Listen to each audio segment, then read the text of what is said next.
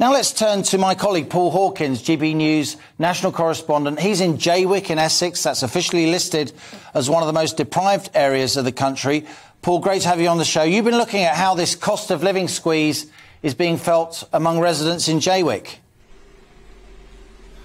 Yeah, good afternoon, Liam. That's right. It's been rated the most deprived area in England, in fact, for the last 12 years. So people here, they're not just living on the edge now, they've been living on the edge for some time. We talk about the cost of living, and this is really about the cost of surviving. So food banks like this, where we are this afternoon, where we've been all morning, are doing really valuable work. You can see here, this is some of the food that's been available for the clients to come and collect. Over here, more fresh produce as well. I should add that this facility, by the way, it started out as a charity shop, so it's been doing all sorts of good things in the community. Over here you can see lots of the stuff there. That's how it started out, but for the past 18 months really, during the pandemic, it has been set up as a food bank to try and help people with the cost of living. People who are struggling to heat their homes, they're struggling to put food on the table. We can speak now to Karen Wood, who's from the Jaywick Sands Community Land Trust. Karen, very well, thank you. Thanks for speaking to us on GBNews. First of all, just how important, how vital are services like this that you're providing?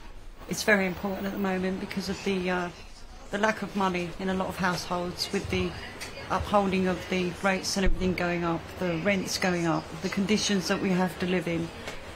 That's why we built what we've done, is to help everybody in our community and feel they've got somewhere to go, that someone will actually help them.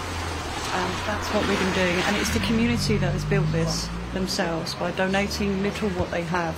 It's for us to give back something for them. Yes. So we work as a team in Jaywick, and that's what I find very passionate about this little town that's been forgotten. Yeah. How busy have you been? Like, how many bags a week are you giving out? 80 to 120 a week. With the COVID, obviously, we did a delivery, so nobody could get out at that point.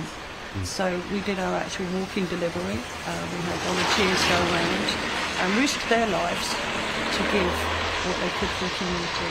Yeah. So to me, that was an amazing. But you're expecting this food bank to get much busier, especially after April. We have actually expanded from two place depots when I first come along. I took over the passionate position of making this a viable place for the community. Yeah. That any child that walks in here that has troubles in their life due to what's going on with parents or housing or whatever has a free book, and they can come here and talk to us at any time, and they actually do enjoy coming here. So it's not just about adults, it's about children, it's about anybody with mental health.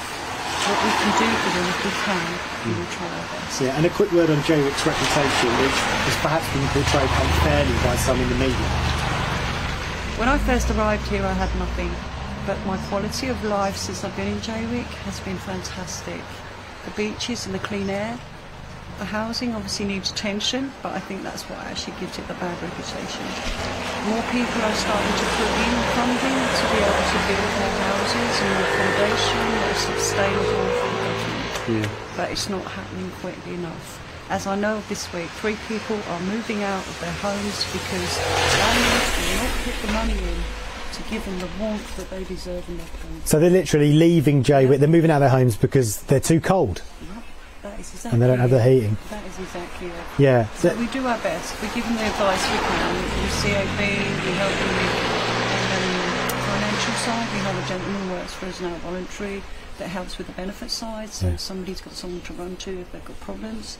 So we are trying to fill in every gap that we can. Yeah. But we can only do what we can do.